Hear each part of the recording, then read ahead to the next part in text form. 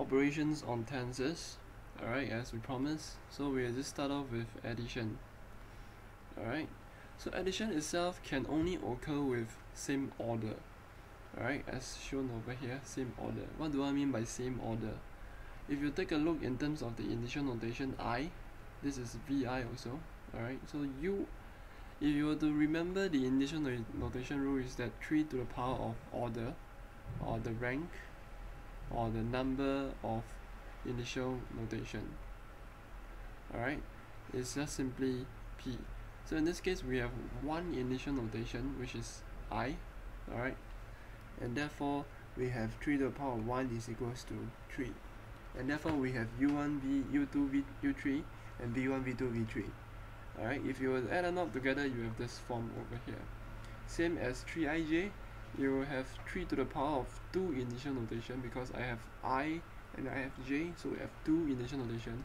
So therefore 3 to the power of 2 is equals to 9, and therefore 3 times 3 plus 3 times 3 is equals to 3 times 3.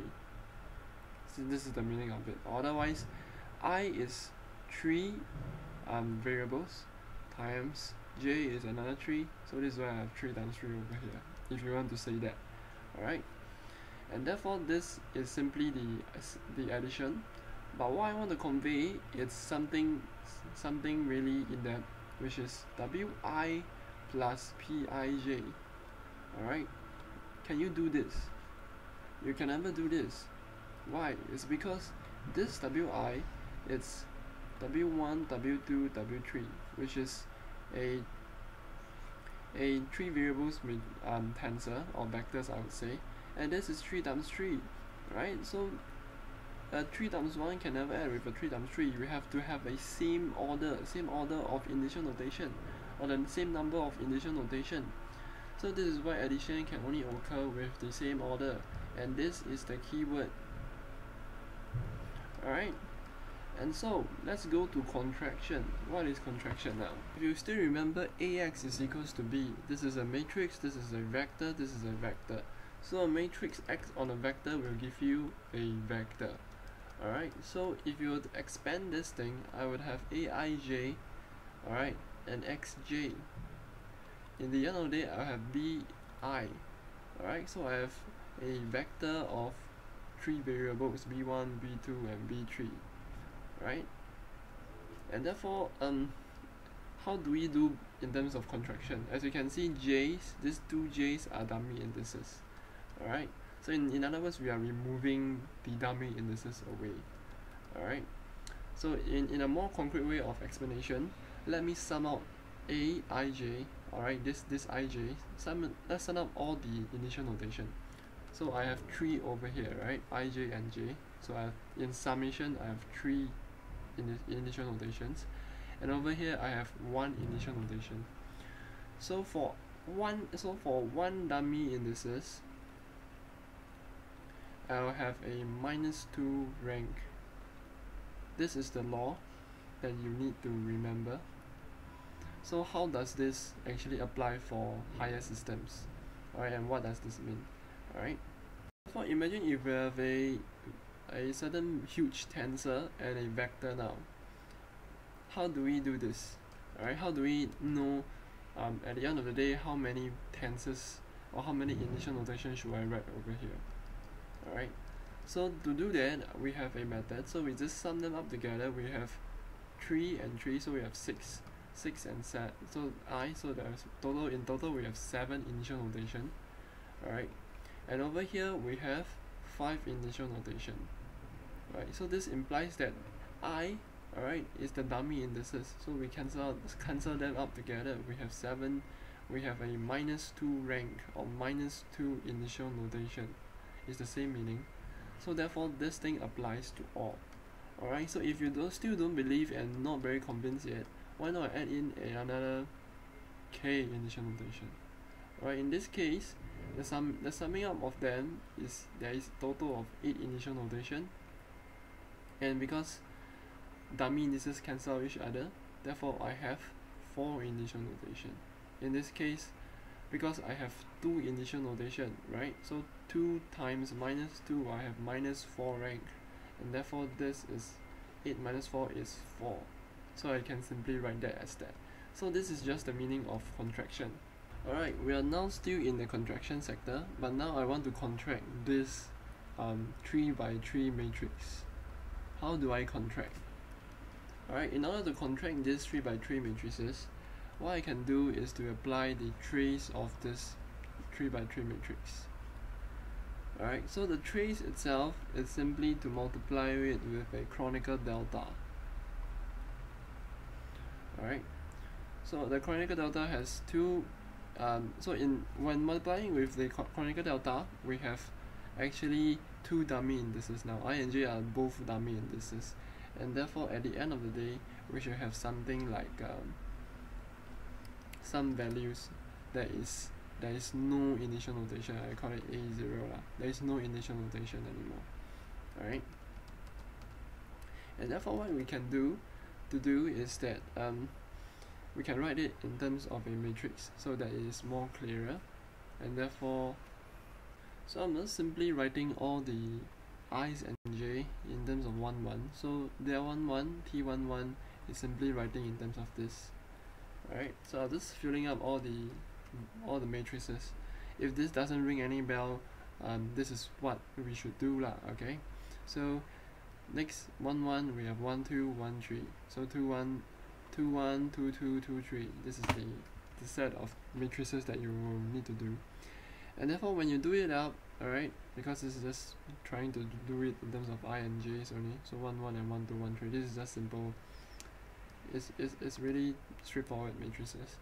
And therefore if you do that, alright, using the chronicle delta rule, if you remember, if I is equals to j, then chronicle ij is equals to 1. If I is not equals to j, then chronicle delta ij is equals to 0. So what does this mean? Alright, if I, so you know that I is in this value, j is this one. So if I is equals to j for both cases, right? So this thing, alright, so therefore this one becomes 1.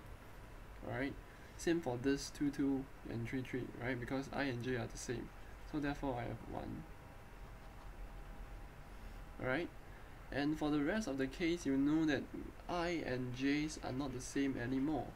Alright, so because 2 1 3 1, they are all not the same. We want it to be the same, 1 1 2 2 and 3 3, right? Because they are the same, just that meaning. So therefore I can cancel up them together. Alright, so if you still don't know what I mean, it's simply that I, j and Tij over here. So if delta 1 2, I is 1, alright, j is 2, and then so I and j is not equals to each other, right? 1 and 2 are not equal, right? And therefore this delta ij is equals to 0, and therefore this is equals to 0, and then 0 times t21 is equals to 0, whole thing becomes 0. This is what I'm trying to pronounce or say or whatever.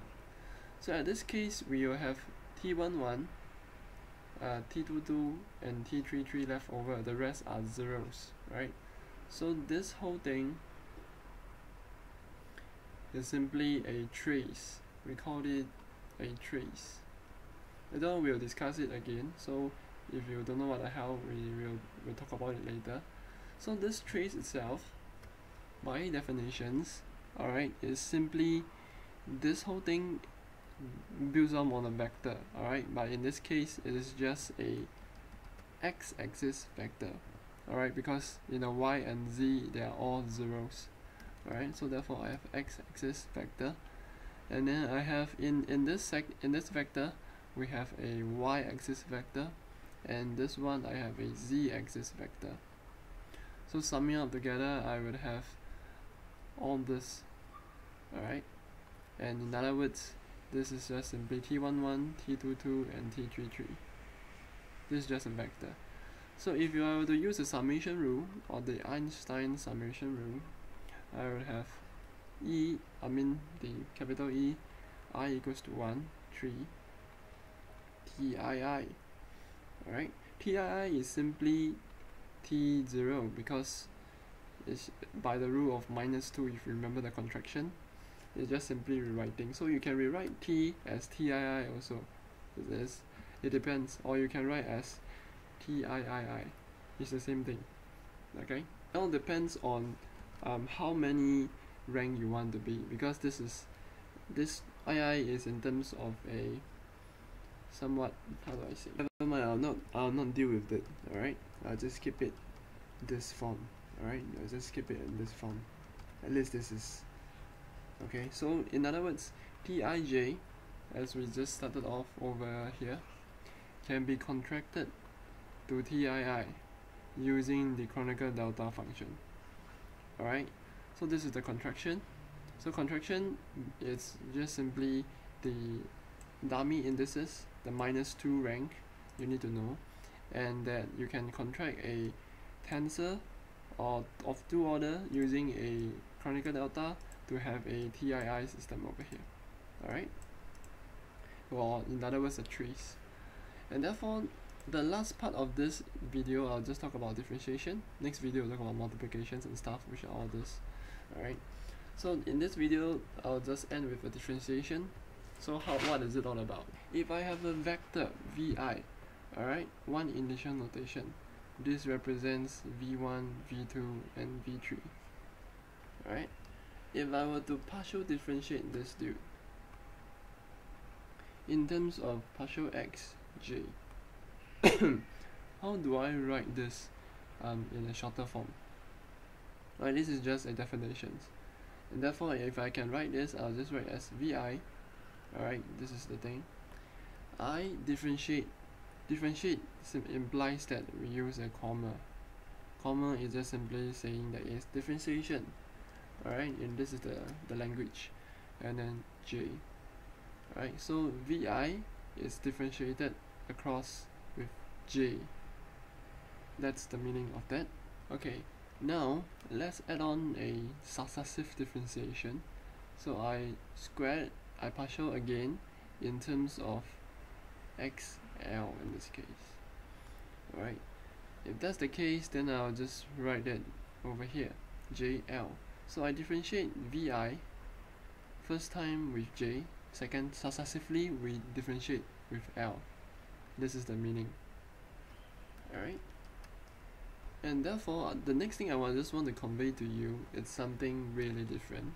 Alright, is that when you differentiate a 3 by 1, or in other words 3 variables vector, when you differentiate it with j and l, which is 2 order, or there is 2 initial notation, right? You differentiate 2 times, you would have a 3rd order tensor.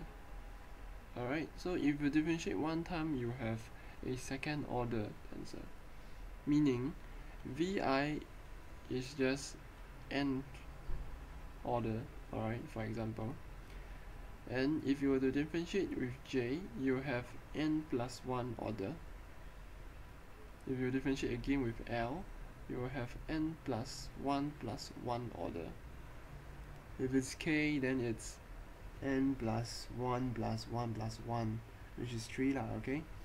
So this one is somewhat corresponds to how many times you plus. How many times you differentiate is how many times your matrix or your tensor will become. So you have a much larger tensor in the end of the day. That's the meaning of that. And therefore the next thing that I want is just to convey, to sing this concept better, is that if I have a partial let me see, x square. Okay, maybe not x square, my fault, is x subscript 2. Alright, so partial f a certain function, alright, differentiate partial across partial x2, alright, what do I have?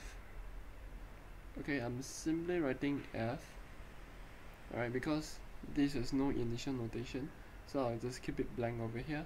I put a comma because I differentiate now in terms of x2, so I'll just write as 2. That's all.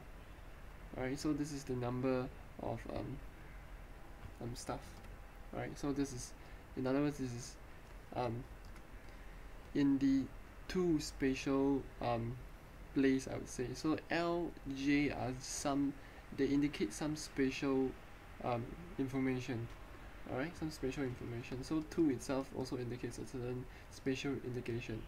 Alright, but I just don't want to go into further, but I just want to let you know this thing. You can, instead of writing in J or L, you can write in terms of x2 or x1.